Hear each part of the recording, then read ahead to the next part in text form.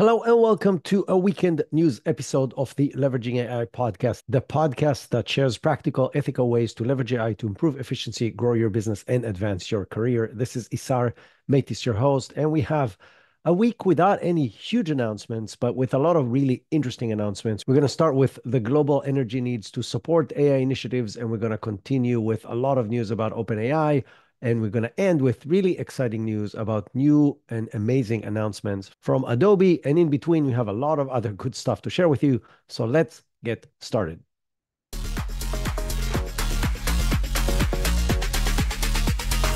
As you probably know, because we discussed this in the past, the AI world is consuming a huge amount of energy. And when I say a huge amount of energy, the International Energy Agency forecasts that data centers alone will require an electricity consumption that exceeds 1,000 terawatt hours in 2026.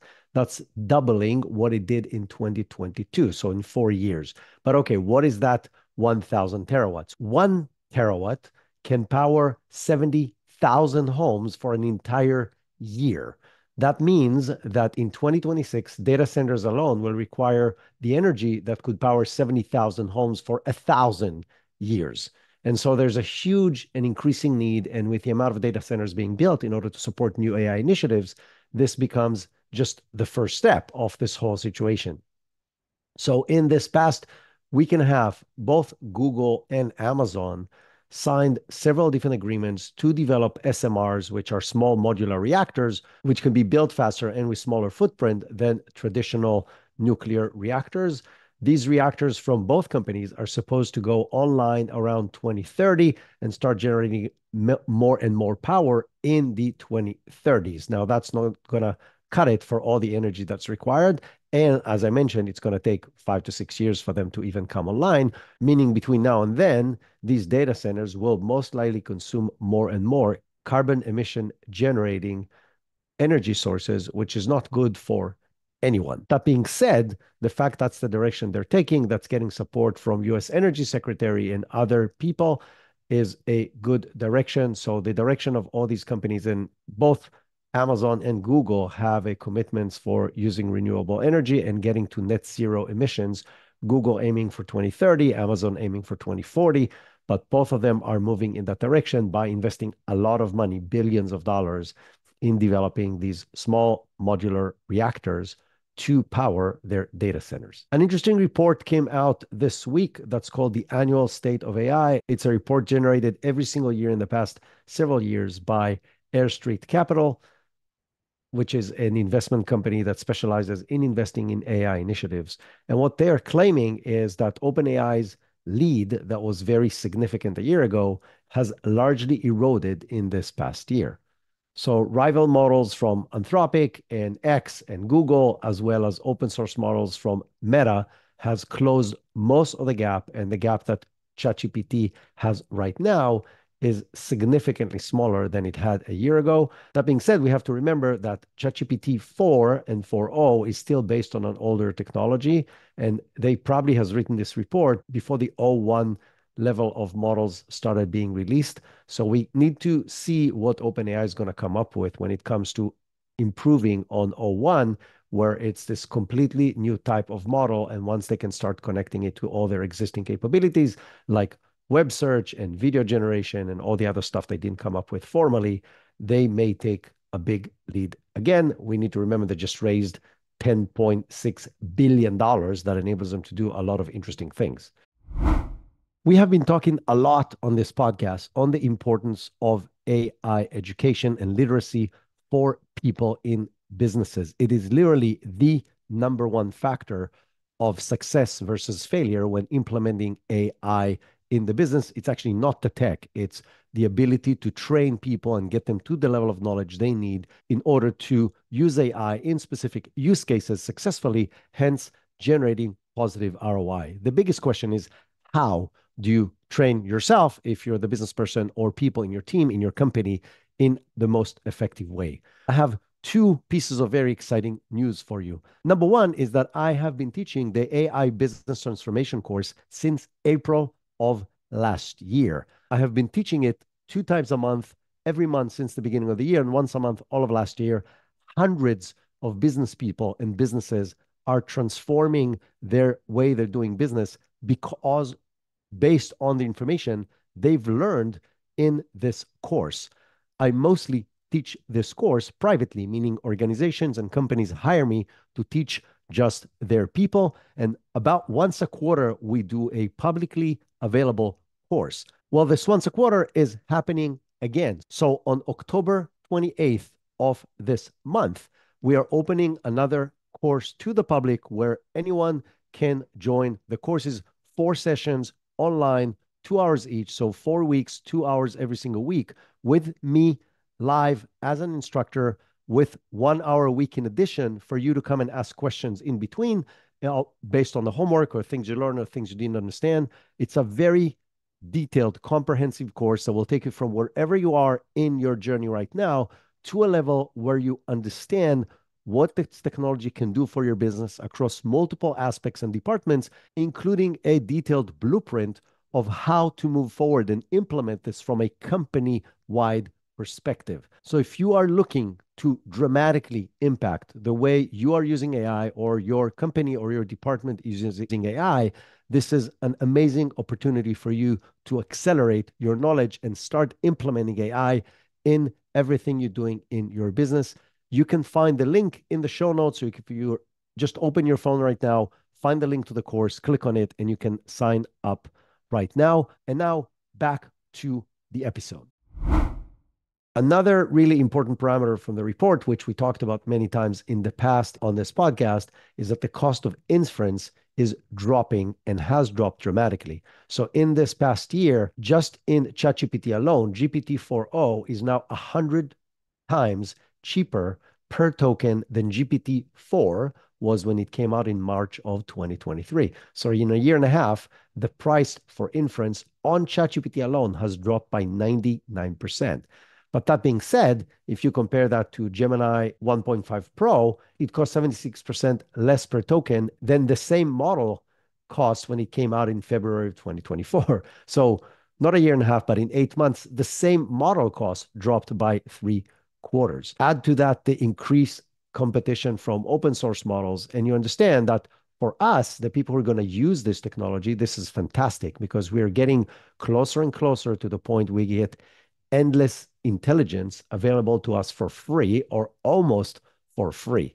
The question that I've been asking on this podcast for a long time, how does that align with a business model of these companies generating money from the billions and billions of dollars of investment they're putting into this? And I must admit, I don't have a good answer for that. If you're Amazon or if you're Microsoft, yes, I get it, because it's going to drive more revenue through their existing services. But companies who are just developing the models like OpenAI will have to find ways to transition into developing products that people will pay for versus just the intelligence models themselves. Now, speaking of OpenAI and the future of intelligence, OpenAI just released a Swarm framework, which is a framework that allows any developer to develop experimental networks for orchestrating AI agents. So we've been talking more and more about AI agents on the show because there's a huge drive in the AI world to develop these new platforms. And to remind everybody that don't remember, AI agents are different than the large language models we know by several different aspects. Aspect number one, they can do significantly more complex tasks. They can take a complex task and break it into smaller and smaller tasks and then execute each and every one of the steps, monitoring how well he did, iterating on that, and then eventually completing the task. And these agents know how to work together in groups in order to achieve more complex tasks faster. So just like humans run projects, when there's a project manager and a lot of people underneath that who perform different aspects of that, it's the same kind of concept. So OpenAI just released a platform that allows developers to develop these kind of networks that will allow agents to collaborate on a high-scale multi-agent environment. In the past few weeks, we shared that Salesforce has done a similar thing, Amazon has done a similar thing, NVIDIA has done a similar thing. So all the big players are releasing agent development and ready-to-use agents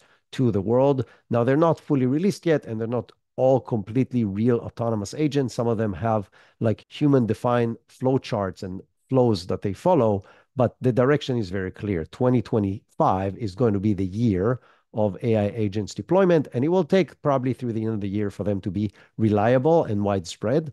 But that's the direction that everything is going. That raises multiple concerns. The first concern is obviously security, because you need to trust these tools that now have access to multiple systems in your organizations and outside of your organizations to act and make decisions and take actions on your behalf. And that obviously will take time for people to have that. But people in the security world are seriously concerned on how to put safeguards on that across multiple aspects of security.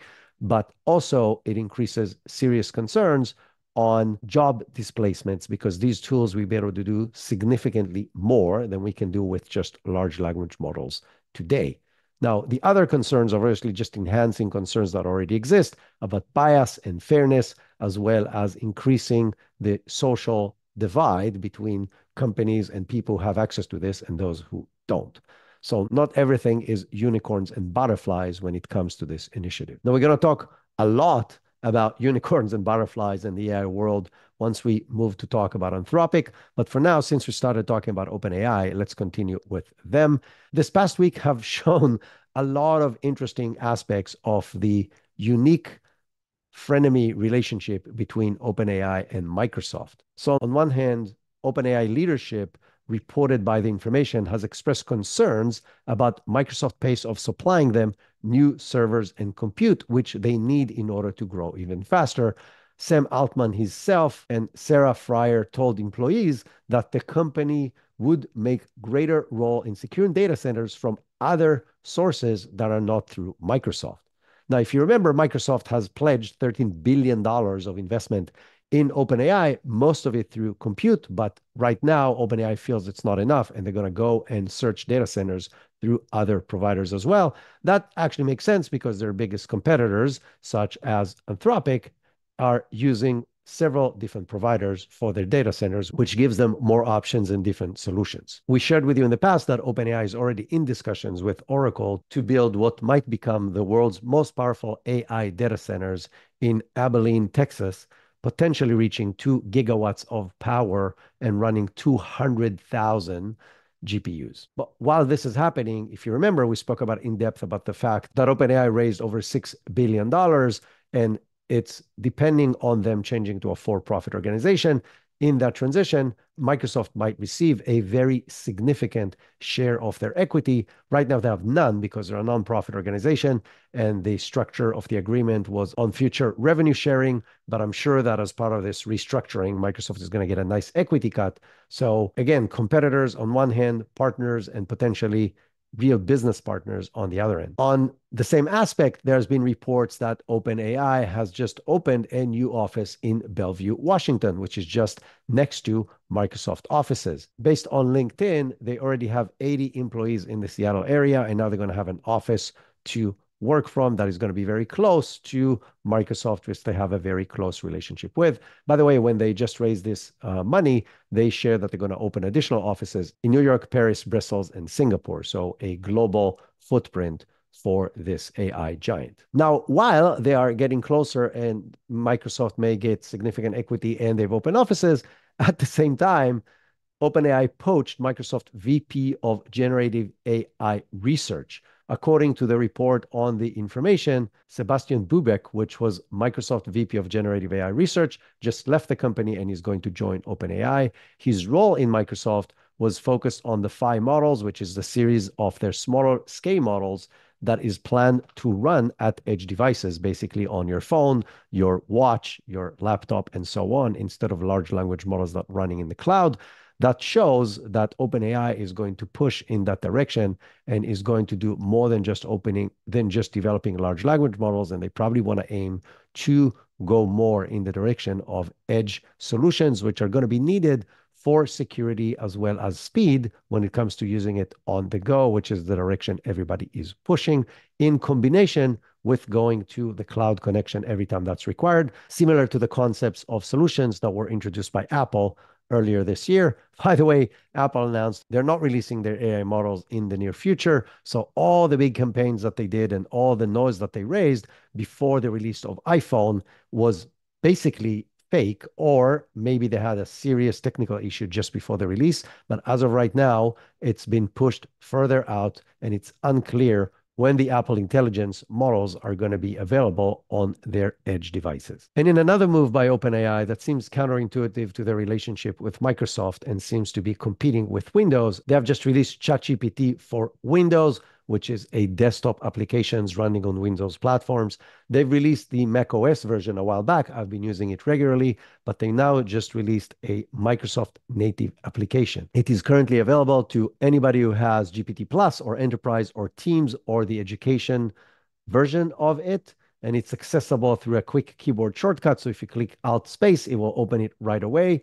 The goal over time is obviously to integrate it with more and more Windows capabilities, meaning it is going to compete with Copilot directly for users on the Microsoft environments. If they can achieve that, that will become part of people's day-to-day as they run their system. And with the direction that it seems to be going, that AI will be a lot more than just a chat, this may slowly take out the need to use Microsoft tools like Microsoft Office, at least in some instances, again, increasing the competition on PC-based devices between Microsoft and OpenAI. And while this is happening, Microsoft and OpenAI potentially have achieved something that it was considered somewhat of a holy grail, which is the ability to train and run AI models across multi-data center distribution. According to a researcher, Dylan Patel, Microsoft and OpenAI have cracked the multi-data center distribution for training their large language models. So the limitation of running on a single data center is twofold.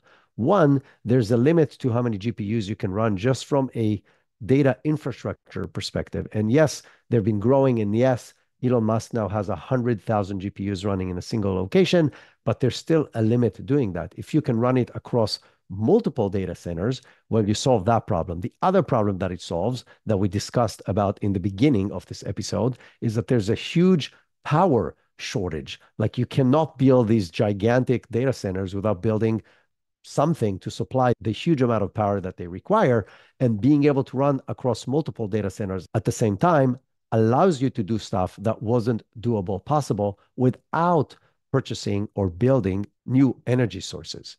So Microsoft reportedly signed deals worth over $10 billion to run fast fiber across several of their data centers to achieve this goal. I find this very interesting. It's just another solution on how to solve the current energy and the current compute problem that some of these companies have. Now, connecting this back to energy and the need for compute, the massive scale of this project will connect a gigawatt worth of power to one unified training environment, which in theory will allow to train models that are significantly larger than the models that we have right now, which is something we know that OpenAI and all the leading developers wants to achieve. So as I mentioned, a frenemy relationship all over the place. They're competing on some things, they're collaborating on others, and we'll keep on monitoring how this moves forward.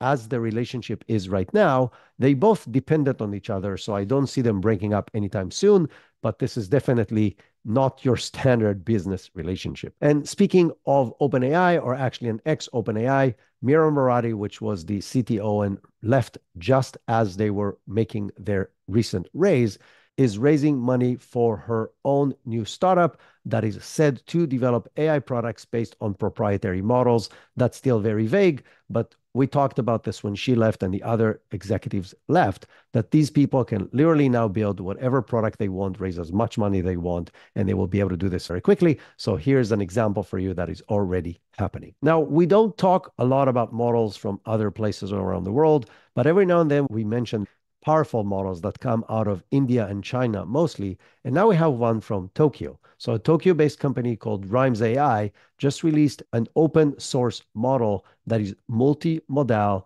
and that is very capable, that is called Aria, can process text, code, images, and video in a single multimodal architecture. And it integrates mixture of experts frameworks together with that multimodality, which is the first open source model to combine these two very powerful capabilities. Now, the model currently on the leading benchmarks outperforms leading open source models like Pixtral 12b and Llama 3.2 And again, that's not across the board, but it's winning on several different benchmarks, meaning it's one of the most capable open source models around the world.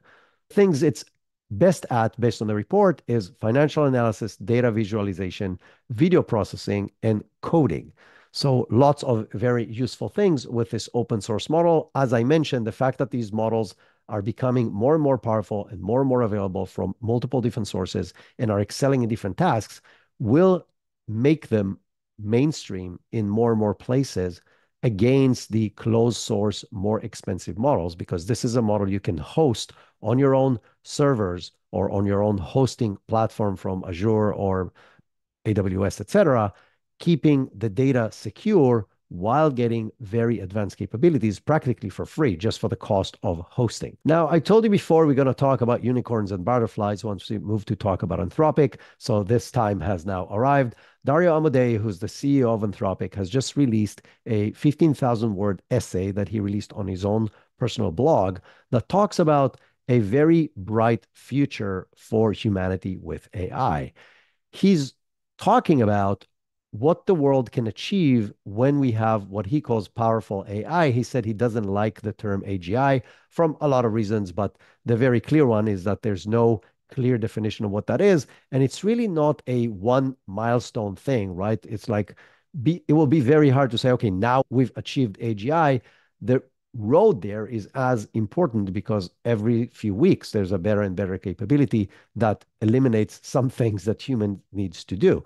And so he defines powerful AI as a AI solution that will be smarter than Nobel Prize winners across most relevant fields. That by itself sounds insane.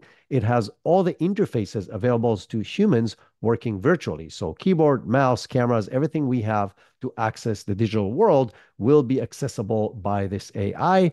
It can be given tasks that are not just simple and short, like writing an essay, but things that would take hours, days, or weeks to complete. And then the AI will go ahead and figure out the task and figure out the details and will run it autonomously. He is envisioning that there's going to be millions of instances of these powerful AI systems that can either run independently and each do its own thing, or they can collaborate as needed with as many of those as required for specific tasks in order to achieve more complex tasks as a team. So basically, just like humans work only on a much larger scale. And he also thinks that they will be able to observe and generate information and actions 10 to 100 times faster than humans. So that's how he defines these incredible capabilities that he calls powerful AI. Now, when does he expect us to have these world-changing capabilities? He thinks it might be possible by 2026, which is literally around the corner. Even if we assume this is the end of 2026, that's 2 years. Even if he's off by 50%, that's 3 years. And he knows he's at the forefront of one of the most advanced companies out there that are developing these models. So when he's making these predictions, it's not because he's guessing, it's because he's working on developing these platforms and these technologies, and he's seeing stuff that we probably won't see for a year. So when he's talking about 2 years out, we should probably listen and pay attention. Now, the implications of these are obviously massive.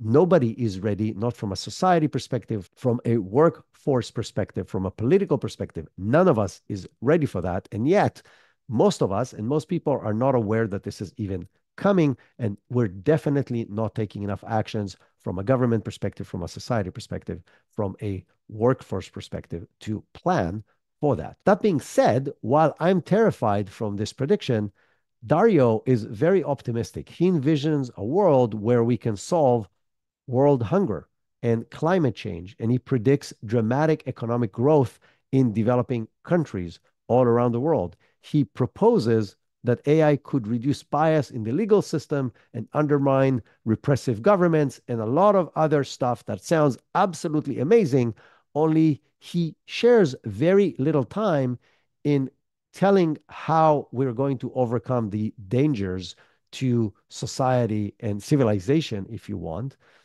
Now, he recognizes the needs to discuss the economic impacts that this will have and job displacement, but he doesn't spend a lot of time on explaining how we're going to solve all these issues. Obviously, he's trying to describe the best case scenario. I think he's dramatically undermining how terribly wrong this whole thing may turn out. And he doesn't provide any answers on how we avoid all the risks and pitfalls that could happen. This is coming in the same time that they're looking to raise a lot of money. So it aligns with that need to show why people should invest in them. I think they will get that investment because just like people invested $6 billion in OpenAI, there's a similar reason to invest similar amounts of money, or at least in the same ballpark, in Anthropic because they're doing the same kind of things and have the same kind of chances of success. As I mentioned, I'm personally terrified with this projection, and we'll just have to wait and see how this thing rolls out. But if people who don't know about it, share it with them so we can have a broader conversation on what's possibly coming. Now we're going to move to talk about search and the impact of AI on different aspects of search as we know it today. So first of all, in a recent report, Search GPT, which is a experimental tool that was released to a small group by OpenAI, is growing at 150% month over month. That is comparing to 22% growth in Perplexity and Claude at the same time. So it's growing very fast. That being said, it's still a very small numbers. So I think growing percentages is not totally a fair comparison as this report is trying to show. But the other interesting fact is that it's generating 4x the amount of referral traffic to brands compared to Perplexity. So if you use Perplexity today, there are links, but most people stay on Perplexity. And Search GPT, which most of us don't have access to, is driving a lot more traffic to companies through the way they have implemented their search solution. Does that mean that's the right solution or it's going to win over not sending people traffic?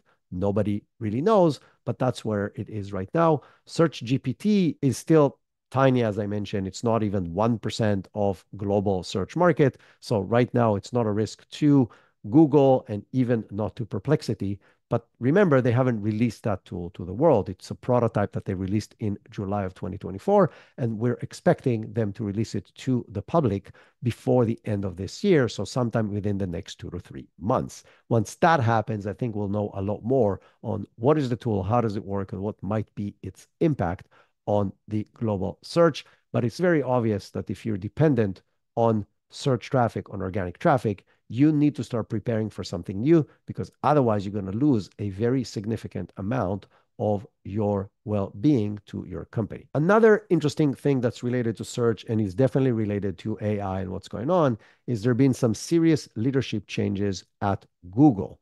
So the number one company in search by a very big spread is making dramatic changes in personnel and in even bigger org chart changes. So Prabhakar Raghavan, who was the head of search and advertising products, is moving and taking a new role. He is going to be the chief technologist at Google. He's going to be reporting directly to Sundar Pichai and helping them in direction and leadership. And Nick Fox, who has been a long-time executive, is going to take his role in search. That's change number one. Change number two is that the Gemini app team is going to move from reporting to the platforms and devices team to reporting directly to Demis Hassabis at DeepMind. So far, the research side was reporting to Demis, and the product side, the Gemini tools and apps, were reporting to a different group in the company. And now they're going to both merge under the DeepMind team, which shows you how much power the AI team now holds over multiple aspects of Google. So Google obviously understands the threat that is happening right now, and it's making very dramatic changes in order to try to address that. And they need to move very quickly because my fear for them is that if they take a 5% hit in their dominance in search, they're going to take a 30 to 40 to 50% hit on their stock price, which is going to be the biggest loss of valuation ever in history. So they have to figure out things very fast, and they're making dramatic changes to, I assume, do exactly that. Now, staying in search, Perplexity just released a new capability to its model, and that capability allows users to generate charts straight in the Perplexity tool using search query data. So you can create now line charts and bar charts based on information in the search. So if you're looking for financial information from the stock market, or if you're looking for other types of numerical information, you can prompt it to generate graphs for you. This was possible for a while on ChatGPT. I've never actually tried it with search data in ChatGPT. I've tried it many, many, many times with data that I upload to it, and the capability is amazing. So now this functionality is becoming available straight within the search interface of Perplexity. I use Perplexity every single day, and so I'm very excited about this. They have advised users to check the data in the charts before they just share them with the world. I must admit that while I use Perplexity every single day, I find it to be the platform that has the highest number of hallucinations. Sometimes it's absolutely insane how bad the data is when it gives you different answers. So while I really like the tool and I like the interface and I like the way it works, and I definitely like the fact that they're adding more functionality like generating graphs, I warn you to check the data that it provides every single time, because in many cases, it's going to be completely 100% made up, and it will look completely realistic, and it's going to give you links with references that do not exist. And I've seen that many times coming from them. So they will have to solve that, obviously, but I still think it's a very good tool. And as I mentioned, I use it regularly. I just check it to make sure that the sources are actually real. And from search, let's switch to NVIDIA.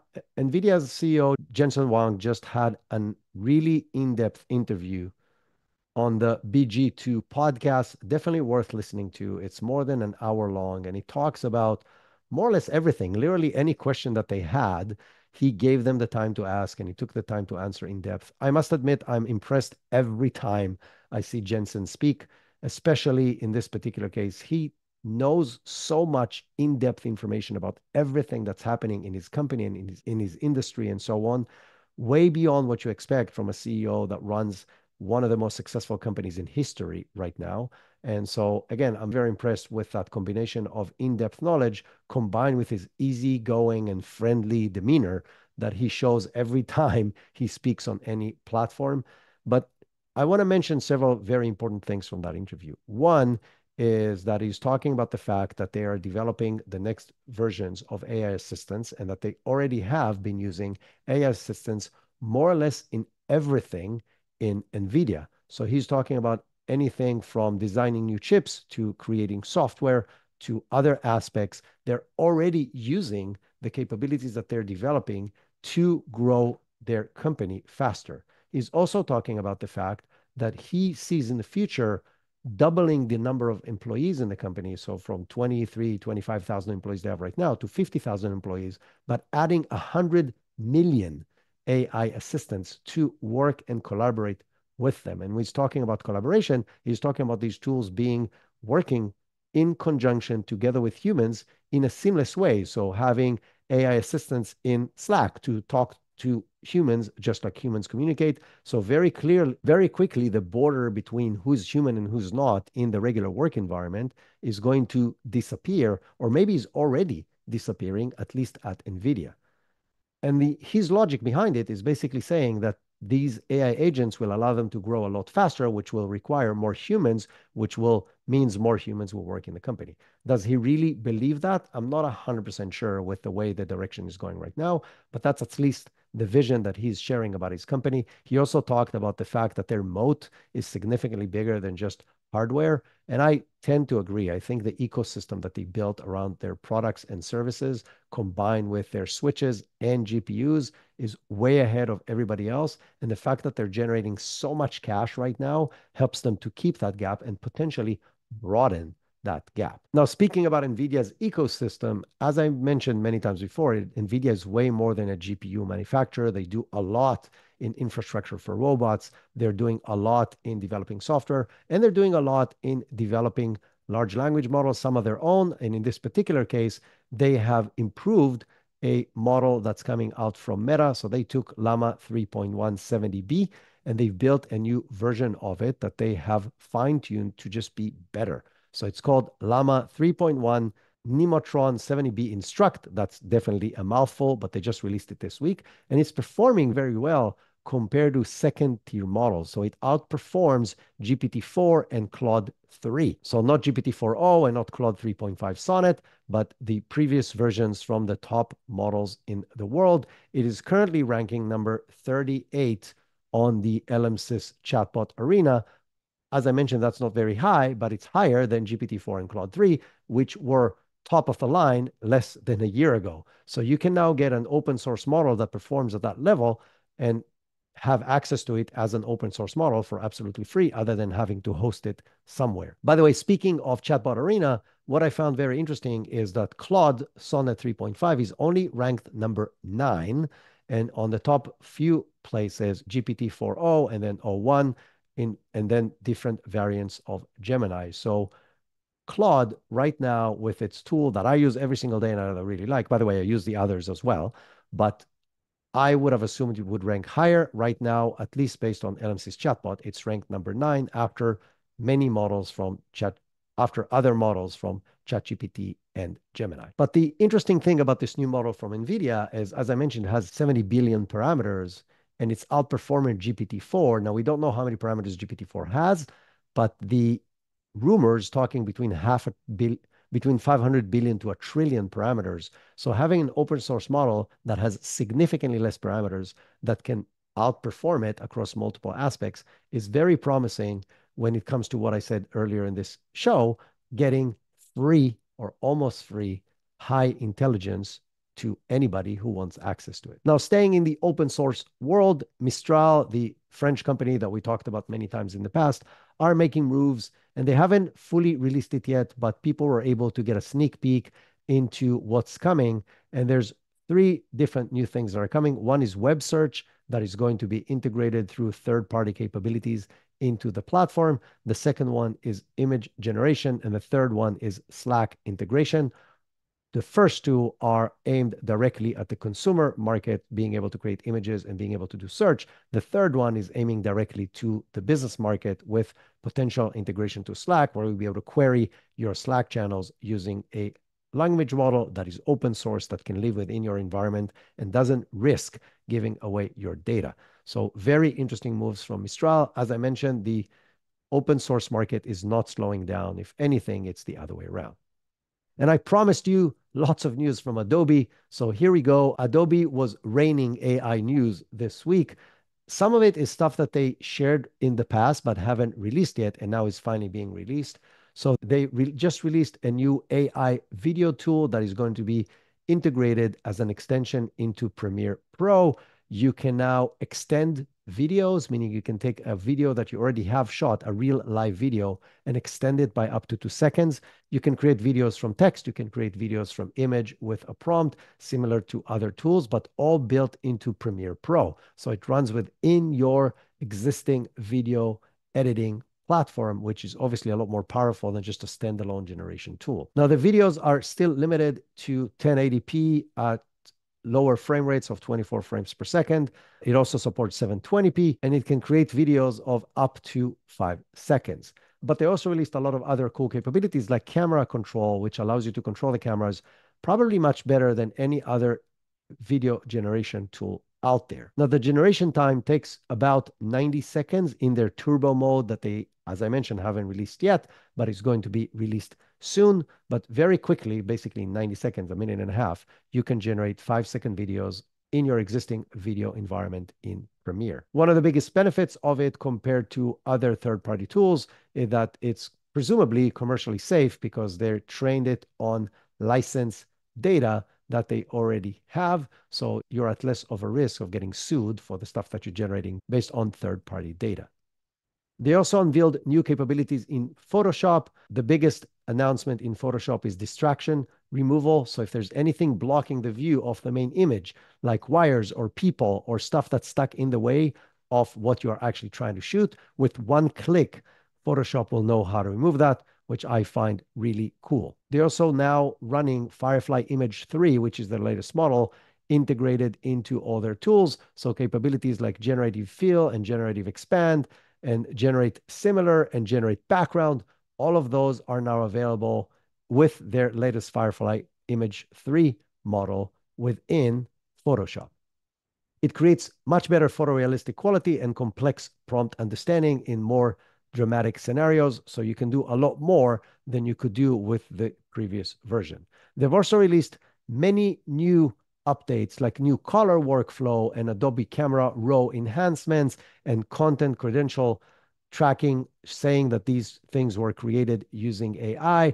They're also introduced several new projects like Project Turntable, which allows you to take 2D vector images and rotate them around as if they were 3D. If you haven't seen the demo of that, go check it out. It's absolutely crazy. So think about simple 2D vector graphics and now being able to rotate it around to get it from whatever angle you want, and then save that as a 2D image that you can use in everything you use vector graphics for. So very cool. They also have Project Remix that allows you to take rough sketches and turn them into detailed digital designs. They have Project Hi-Fi, which allows Photoshop to generate high resolution image. They have Project Supersonic that generates sound effects from either prompts or clicking on something in the video. So think about, you have a car driving around or a sports car, and you can click on that and it will generate a sound effect for it if you didn't capture the right sound, or any other sound effect you want, either by prompting it or by clicking on the right thing in the video, or a combination of the two. As I mentioned, extremely powerful capabilities of AI that is integrated into the place where many, many, many people around the world are currently creating visual outputs. And the next thing that they share that is not being released yet, but they've demoed in the past and they now demo it again, is the ability to move away distractions from video. So if there's a fence that is blocking your view of a basketball game where your son is playing, you can remove the fence and see just the basketball game in one click, where it will pick up the fence and will remove it from all the frames. These tools are extremely cool. All of those come as part of Adobe's Sneak programs, and it's now accessible to people who have the Adobe licenses. That's it for this week with the news, jam-packed with a lot of small but very important news. On Tuesday, we are releasing our AI Readiness for 2025 webinar that we have held this past week. We dove into everything you need to know about the current state of AI in businesses and how you need to prepare your business to leverage AI in 2025, including the actions that you can start taking right now. This becomes a critical aspect of every business. So I would highly recommend you listen to it. If you find this and every episode that we put out valuable, I would really appreciate it if you go and open your phone right now and click on the ranking, whether you're on Apple Podcasts or on Spotify, and rank this podcast. And while you have the phone in your hand, click the share button and think about a few people that maybe do not know about this podcast that you know that can benefit from learning more about AI, and just share it with them. It helps you share AI literacy, which helps all of us as humanity and as a species get a better outcome of all of this. And it also helps me, and I would really appreciate that. And until next time, have an awesome weekend.